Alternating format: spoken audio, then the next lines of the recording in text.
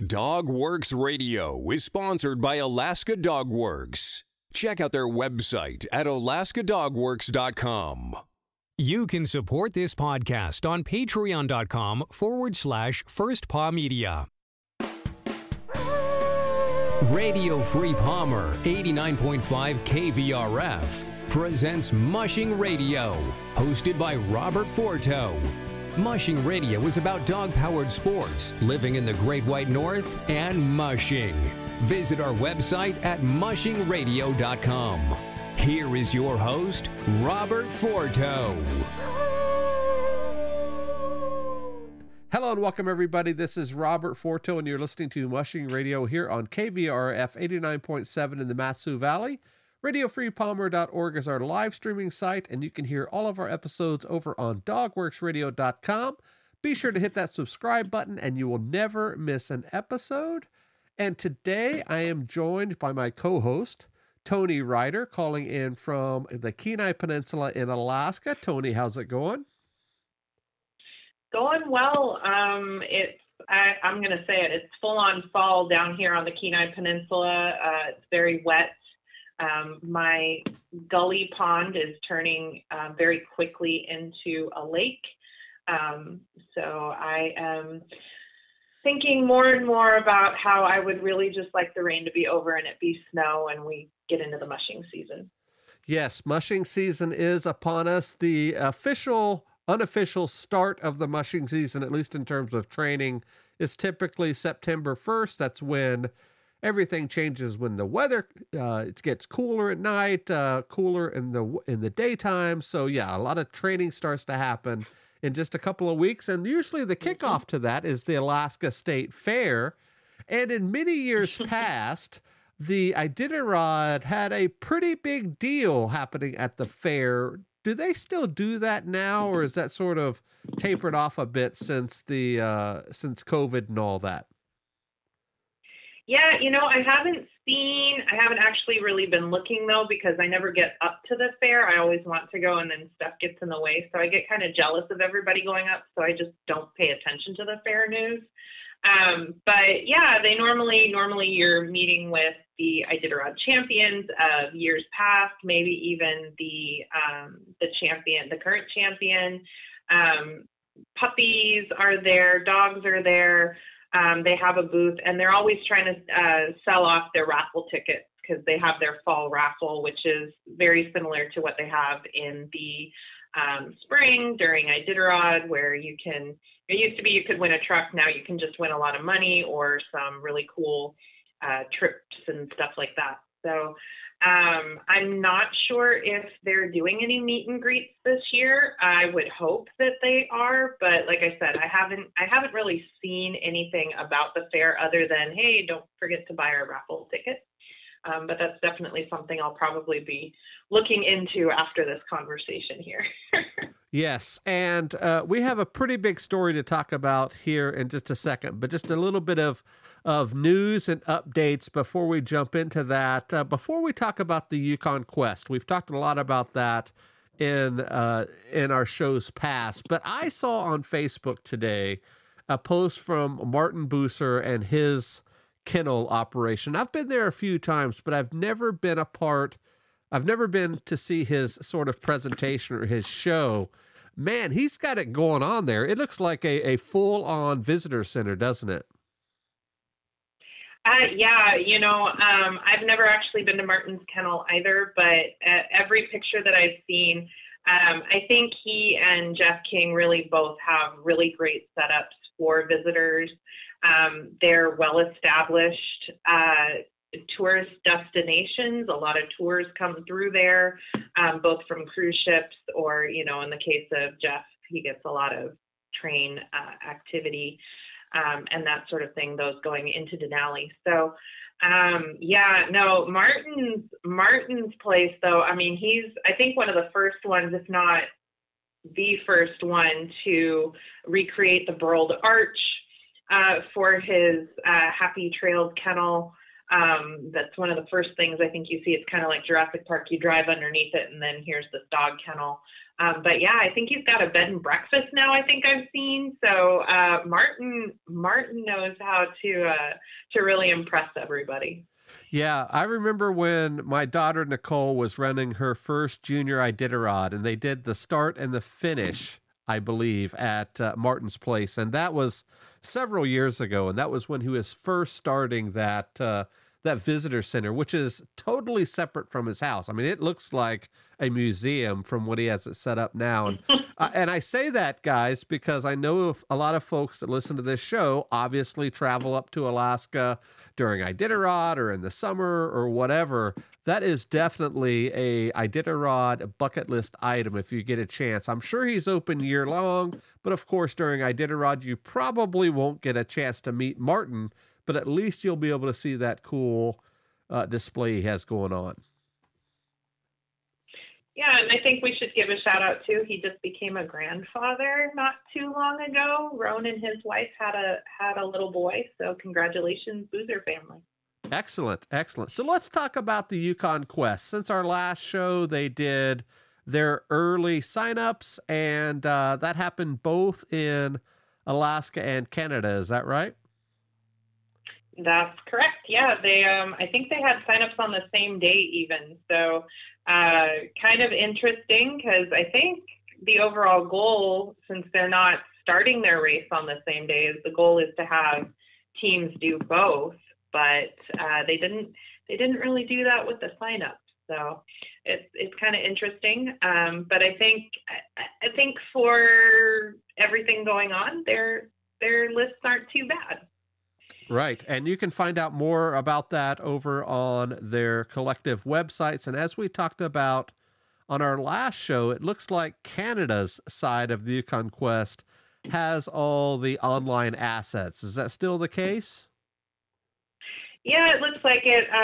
Yukon Quest Alaska is how you find the Alaska side of things. They've got their own website now that's up and running.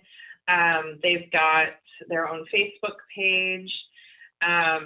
They've got their own team of people promoting all over social media. So I think that while in the divorce, so to speak, Canada got the established domain and social media, Alaska it's working up there. It's only got about 828 people following it right now, but I'm sure once people get into the mushing season, there will be more followers on their page.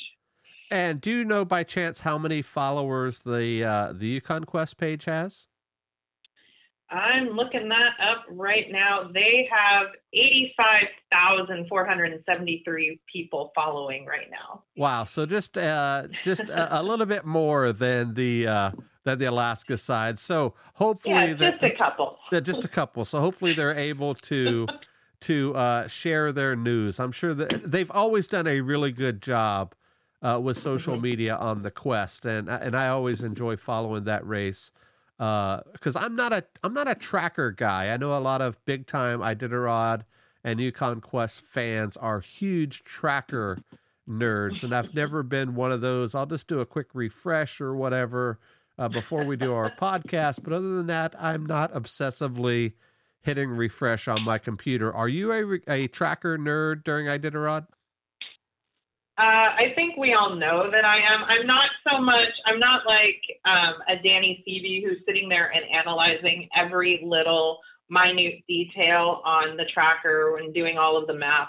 But I'm definitely, I've got it up. I honestly, when they asked me at work if I wanted to have another monitor connected to my computer, I was like, yeah, because then I can have my little tracker up all race long while I'm at work. It's not distracting enough that I'm not getting my work done, but I've got that up there so that I can keep tabs on the teams and what's going on the races. So I'm not sure if that qualifies me as a nerd, but I'm a definite fangirl. Here's to the adventure-seeking dog mushers out there, the hundreds of you who stand on the runners dreaming and thinking about the Northern Lights. Of course, there is something else you can do if you've got something to say. Start a podcast with First Paw Media and harness your creative side. Maybe even earn enough money to tell yourself, hey, I'm not just a dog musher, I'm a rover, I'm a wanderer, I'm a voyager. I'm an explorer. Visit firstpaw.media. Mush on over today. All right, guys. So let's jump over to our story for tonight.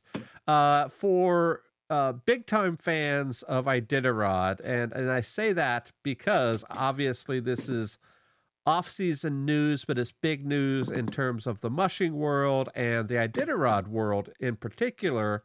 Lance Mackey did an interview a couple of weeks ago with one of the folks from Iditarod, Greg Heister, I believe is how you say his name. Mm-hmm. And it was pretty telling. And we're going to talk about that interview in just a few minutes. But we want to sort of set the legacy, if you will. And of course, we do not need to do that. Anybody that knows of Lance knows the legacy behind him and his family's name. But for new folks that are new to following mushing, you may find this of interest. Toni, what can you tell us about the Mackey lore in terms of long-distance mushing and everything that goes with it before we talk about the Lance story? Sure. So the Mackeys are pretty synonymous with Iditarod. They're right up there with the Reddingtons and even now the Seavies. But the Mackeys, Dick Mackey, who is Lance's father, he helped Joe Reddington start the Iditarod. He was one of the Iditarod trailblazers, as they're called now.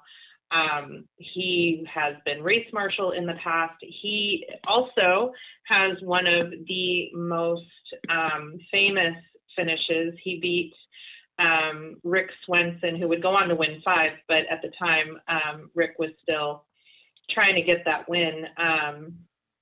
Or get those multiple wins, I should say. Dick Mackey won the Iditarod by 1 second ahead of Rick Swenson, and they didn't even really know how to call the finish because it was so close. Was it the nose of the first dog or when the sled crosses?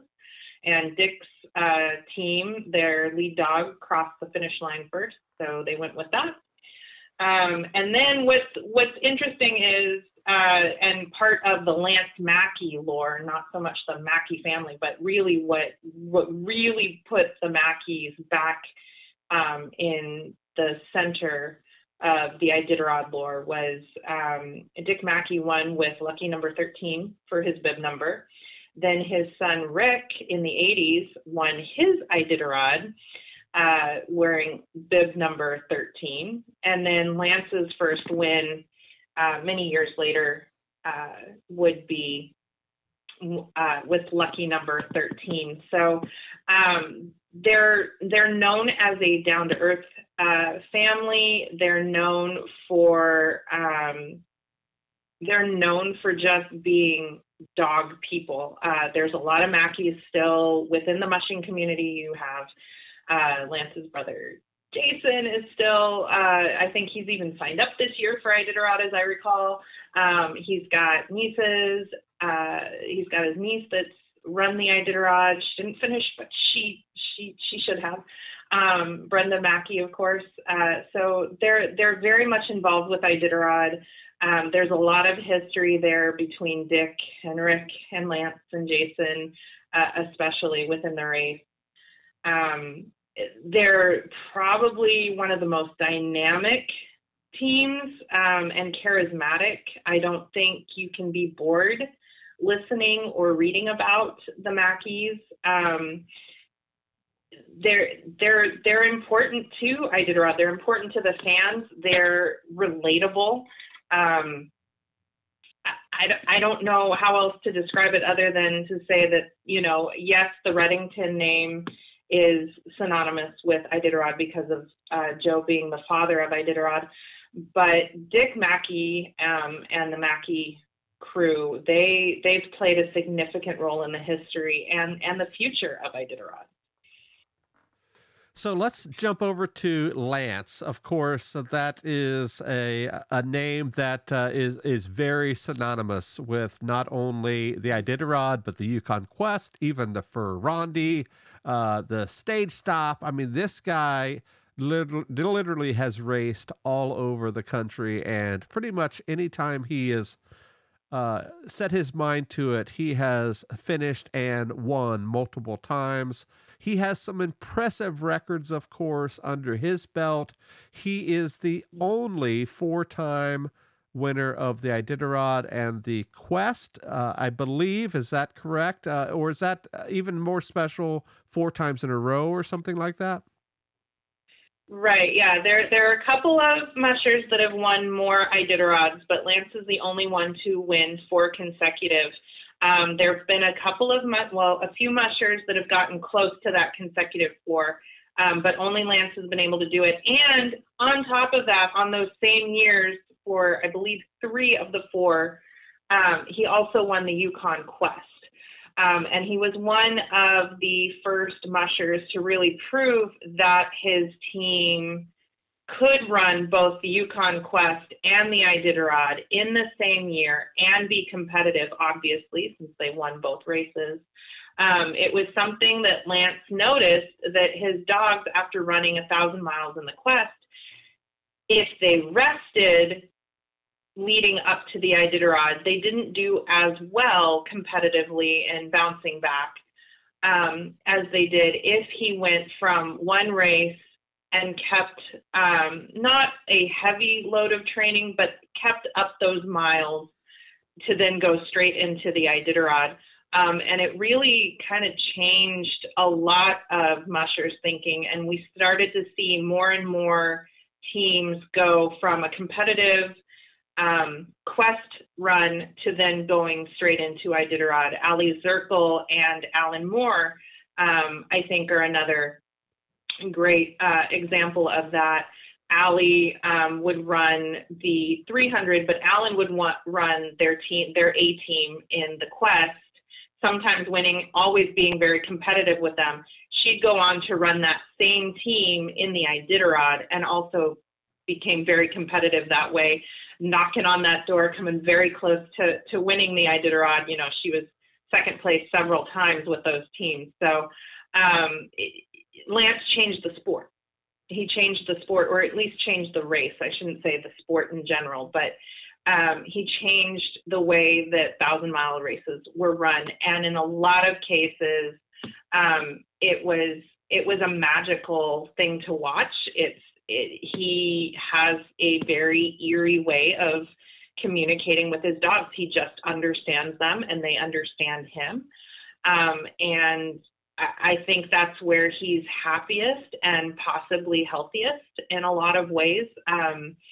You know, he's said in multiple interviews that he doesn't understand people as well as he understands dogs. He gets along with dogs better, which I totally identify with. So it's, you know, he's done something that if it's repeated, it will be a shocking repeat. I think it's more shocking to think of a repeat of a 4-time Iditarod consecutive win plus the consecutive Yukon Quest wins in the same year. I don't know if somebody else can do 7 or 8 championships like that, you know, in the span of 4 years. It's possible. You can't say it's impossible, but it's improbable.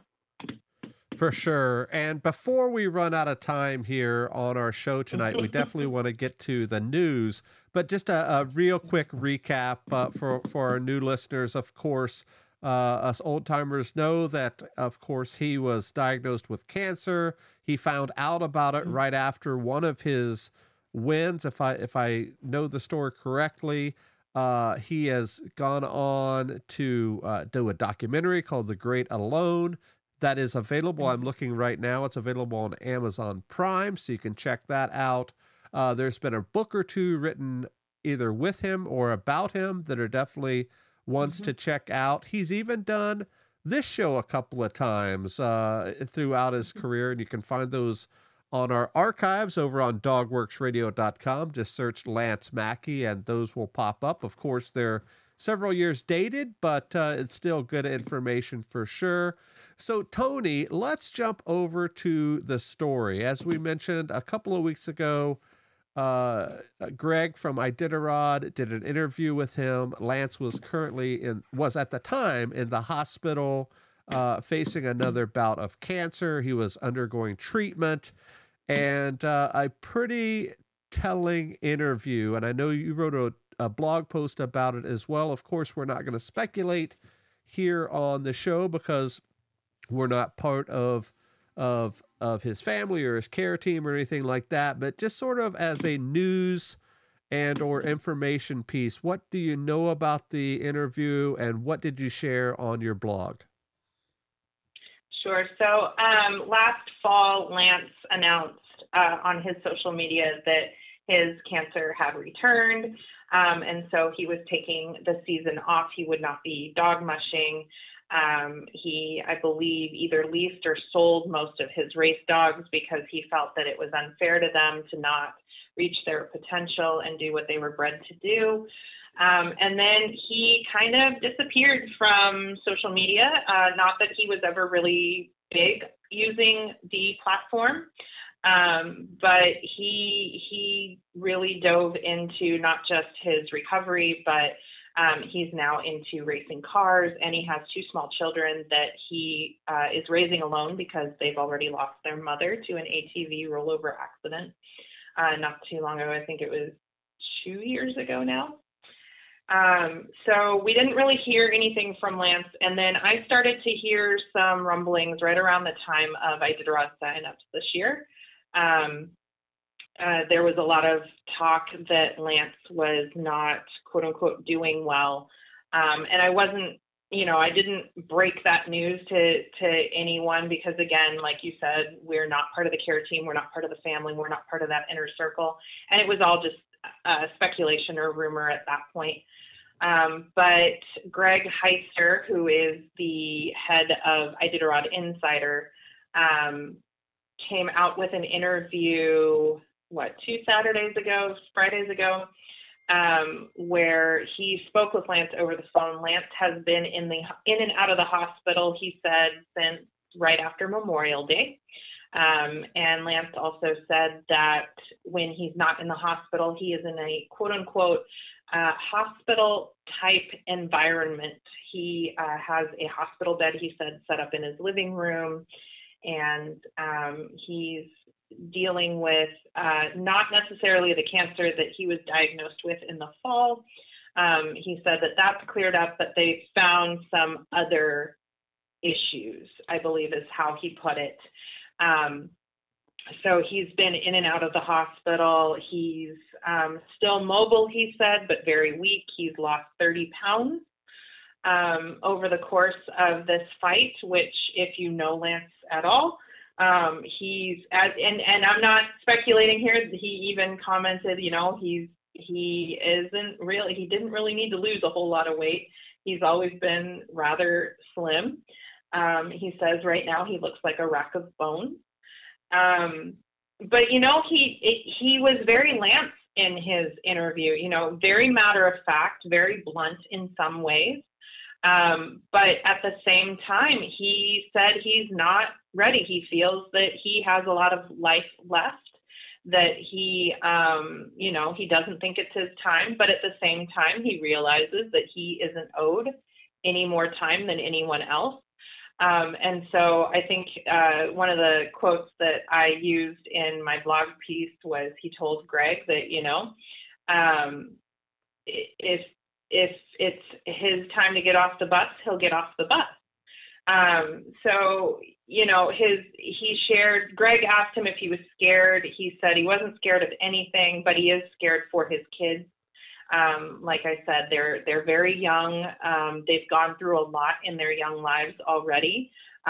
He and his extended family have done what they can to give them a quote unquote normal life and the support that they need. But they're watching a very scary thing happen to their dad right now. And so he's kind of kept them away from the hospital. And then he turned to Greg gave him a moment to speak out to his fans. And he, Lance hasn't been able to really be open with them since, I think he said, late 2020. And so he apologized for a few things that that happened that he hadn't been able to speak about because of everything that's just kind of snowballed from there. For those that may not know or may not remember, Lance, after the 2020 Iditarod, he had been caught through the doping testing. He was caught using methamphetamine. And so he went into a rehab program, came back from the rehab program, lost his partner, the mother of his children, soon after that, and then was diagnosed with the cancer. So it's just been one big snowball, and he really hasn't had a chance to apologize. And he did so in that interview. It was very heartfelt. I personally, as a fan of the sport and someone who has followed Lance's career for many, many years, I think he worries a little too much about those of us who, have followed him through thick and thin. He thinks that, he's not worthy of that. And I can assure you, Lance, on behalf of many, many mushing fans around the world, that you are worth our prayers, our energy, our good thoughts. We all struggle at different times in our lives, and that one mistake on top of whatever other mistakes he feels he's made in his life does not devalue him as a person. It wouldn't matter if he's a 4-time Iditarod champion or not. That's just icing on the cake and something that he should be proud of, and I know that he is. And it was a moving interview. My dad and I, we were actually driving back from Anchorage when I think you even were the one that messaged me and said, "Hey, have you listened to the interview with Lance yet?" And I said no, but I used up all of my data for the month listening to that on the drive home. And it was very moving. I'm going to tattle on my dad. He cried. It's not overly emotional. Lance does get emotional a few times, but for the most part, Lance is so special to the sport. He's so special to Alaska. He is so special to so many people. I've had a chance to chat with him a few times over the years at the Tustamina 200 and other races. And, he's just so personable, and he's been through so much already. He doesn't need to go through this again. And it just feels like he's getting way more crap than any one person deserves, no matter who they are. And so my heart goes out to him. My heart goes out to the Mackey family. I have reached out. Fans have asked me if there's anything that we, the fandom, can do for Lance. I've reached out. I've talked to a couple of his family members. Nothing is set up at this time, but I've promised on social media that if I hear anything, I will definitely share it with my readers. Lance is so humble, though. I think it's very difficult for him to ask. Well, Toni, thank you for the update. And for our listeners on the radio show, it is time to come to an end. But if you're listening on the podcast, we have a little bit more about this. I guess this is sort of the after show of this episode. So we're going to sign off for the radio, but let's talk about this a little bit more on the podcast. Let me put a quick pause here. Okay, Toni, let's talk a little bit more about the after part of the interview for folks that may or may not know. Right after the interview was released, Lance and his team released pretty much the same things that he said in the interview on his Facebook page, and that was, I believe, if not the same day, the next day. When that was posted. So my first question... it was about an hour. Yeah. So it was the same day then, and I think it was a Friday. Yeah. So my first question to you, Toni, is that was a couple of weeks ago. At that point, I believe they recorded that just a day or two before that interview. Mm-hmm. I know he was talking about going to the racetrack. The racetrack typically happens on the weekend. I don't think he was able to do that because there was a post by Scott Jansen, who invited Nick Petit out that weekend, and he raced for the first time in Lance's stock car here at the local racetrack. So that's just sort of an ancillary part of this story, and I guess that was a big time deal for Nick. Do you know anything about that other than what I just said? Yeah, I reached out to someone on Nick's team. She did not have any information on if Lance had actually made it out to the racetrack, because he did say that while he wouldn't be racing, he did want to take the kids out and watch and cheer on the racing team. My understanding is Nick has been quietly doing this for most of the summer, getting his little speed demon, gusto out with driving race cars. But yeah, it was really interesting to see Scott's post that happened right around the same time as the Lance interview and Lance's post on social media, where he kind of announced that, hey, Nick is taking up Lance's passion of car racing. I didn't actually follow through and see how Nick did or anything like that, but it's definitely, it felt like another kind of piece to the puzzle. It's starting to make more sense why Nick was hanging out with Scott Jansen as much as I was kind of seeing on Scott's social media. And so it's like we got all of this information and then it got quiet again. So I don't know exactly what that all means, if it means anything at all, or it definitely opens them up to speculation, and that's not something I necessarily want to do. I have to imagine that Lance and his family, his team, however we want to call it, they have to be relaying all of the comments. I'm looking at his post from August 5th right now, and it's got 774 comments and 66 shares, over 2.6 thousand responses on this post. And I know that that's just a handful of people, because not everybody that follows the race is on social media or on Lance's social media. So, and that was actually my next question. Has there been? I'm just going to jump ahead. That's okay. There hasn't been any other updates or releases since that interview and that social media post by Lance or Iditarod or anybody. Is that right? Yeah, I haven't seen anything. Like I said earlier in the show, I did reach out. I reached out to Brenda, who got me in touch with a few of the family members to see if anything was being planned. And, the last thing I heard was a few days ago just saying, nope, we don't have anything. We haven't heard anything. We've passed it along to Lance and his partner to just think about. But I haven't heard anything more. I kind of want to feel like no news is good news. But yeah, I've reached out again. Like I said, I reached out to someone on Nick's team, and I didn't actually follow up with her. She was going to tell me more about it, but then she didn't. So it's a busy time, though, with training and with Nick apparently racing cars. So.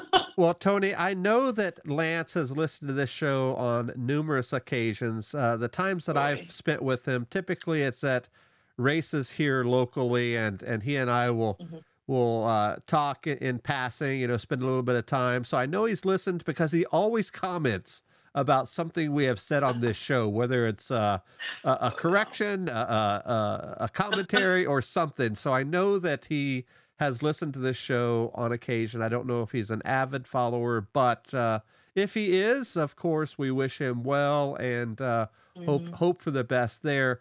So my next and last question, Toni, is aside from the 700 odd comments, I'm sure a lot of those are well wishes and prayers and that sort of thing on that comment thread. But I know that you're much more active on social media than I am, in particular on Twitter. What's sort of the fans' reaction to this? As you said, he was sort of dark for almost 2 years since 2020, as you said. And here we are 2 years later. We get this interview sort of right out of the blue. What's the overall fans' perspective other than, well wishes and prayers? What are they saying on social media? I have not seen anything negative. I've seen nothing but positivity, not only for his current battle with cancer, but also in response to what he said in the interview about having let the fans down by his decisions, his choices that he made early in 2020. Most came on, they either ignored that part completely and just wanted to focus on the present and the future. And others said, you don't have anything to apologize for. We've all been there making different choices that we regret later. He had said in his interview how embarrassed he was, and people responded to that. They were very compassionate for what he's gone through. He's gone through a lot in his life. If you watch The Great Alone, you get a really good idea of who Lance is and how he became Lance Mackey in every sense, not just the dog musher, but as a person and all of the trials that he's gone through. And so I think, a lot of fans, we've already been here. We know that Lance, as just superhuman as he is, he's also fallible. He's like the rest of us. He's going to make mistakes. He just has a bigger stage in which people can sit there in judgment. But I haven't seen a lot of that. Now, 2 years ago, sure, there was a lot of judgment, but I've not seen that in the last year. I've seen compassion. I've seen empathy. I've seen general love from the fans and from the mushing community. I don't even really see any backbiting or, jealousy out of any mushing camp that may or may not have any rivalry with him or had any rivalry. Many of the mushers that he used to just be the thorn in the side of, be it Jeff King or even the Seavies, everyone's come out with, just well wishes for him. And I think that's what makes Lance so special, that even at his most annoying, if you want to call it that, there's still a lot of respect for him. There's still a lot of just wanting the best for him. For whatever reason, whatever motivates a person for wanting the best out of someone they may or may not truly know. And so that's all I've really seen. I don't know if I'm just not looking in the right places for the drama, but I am pretty good about weeding through and finding the drama, because we all like to watch drama on Facebook. But I haven't seen that. I've just really seen positivity and light and love to one of mushing's greatest legends. Yeah, it's going to be interesting to see how the next chapter or two of this plays out. And of course, as I said just a few minutes ago, we want to wish him well, his family well, and of course, his kids. As he said in the interview, he's really worried about his kids. And of course, they have been through a heck of a lot over the last few years. They're still pretty young. Is that right? They are. I'm not sure just exactly how old they are. I want to say the oldest he's got to be getting close to kindergarten or first grade, I would think, because he was down. Lance ran in the last couple of the Tustamina 200s, and the oldest of the two, he was toddling around and just everyone fell in love with that kid. He was everywhere. He was a ball of energy. If Lance has a mini-me, I'm guessing it's that kid, because he was bouncing just as much as Lance was. And there's actually, if you go onto Facebook, you'll have to search for it, but there's a really cute picture that one of the other race photographers, not me, but one of the other race photographers took of him with Lance, and Lance, I think, was napping at one of the checkpoints, and they were napping together on the floor or the couch, and it's just one of my favorite pictures. And so, they've had a lot of special times with Lance, and if all goes well, then they're going to have many, many more. But, you know, it's rough right now, and my heart goes out to those kids. You know, my heart goes out to all of them. It's really, it's tough. You want to just wish it away for them. He does, like I said, he doesn't need to go through this again. He's been through it enough times. He needs bright, happy sunshine and meadows and unicorns and puppies and kittens and rainbows and olives, glitter, and you know, he doesn't need any more of the dark times. He's walked through the valley enough. Let's get him on the mountaintop again. Let's end on that. I think that's definitely a good stopping point. Toni, thank you very much for your insight and all that you have done to find out about it for this show, and of course sharing things on your blog. I understand that that's getting a little bit of traction, and maybe we'll talk about that on our next show, because that's what's intriguing, I think. So, guys that are avid listeners, we're going to take a couple of weeks off. I'm heading down to Dallas to attend Podcast Movement, a major podcast conference. We go every year, and we're making an epic road trip out of it. My wife, Michelle, and I, if you really listen to this show, you know her voice as well. She does our show on this feed, Dogworks Radio. So we're going to go down and see what we can learn from those folks at Podcast Movement. And we always bring back something cool to add to the show, whether it's tech or new ways of doing things or something to make our show a little bit better. So we're looking forward to that. So we will be back after Labor Day. And as we said at the top of the show, that's when things really start to kick off in terms of training and thinking about racing. And of course, right after that, a lot of the mid-distance races will open up their entries in September and October. So we'll really see how the season is shaping up at that point, because there's a lot of drama, not necessarily bad drama, that happens in October, and in particular with the rookies that are thinking of, not rookies this year in Iditarod, but next year's rookies or the year after, when they think about doing their qualifiers and whether they're able to get in the one they want, or if they finish those, or if they have good race seasons and all that. So we'll talk about that in the coming shows for sure. So Toni, thank you very much for your time tonight, and we'll talk again soon, all right? Sounds good. Have a good trip. Thank you. On behalf of my co-host, this is Robert. We'll see you guys next time. Goodbye. From Dogworks Radio, this is Mushing Radio. We hope you enjoyed this episode, and we invite you to subscribe in Apple Podcasts, Spotify, Stitcher, or wherever you get your podcasts. You'll find a link on the episode notes. You can tap or swipe on the episode cover art, and you'll see some offers from our sponsors. You can support our show by supporting them.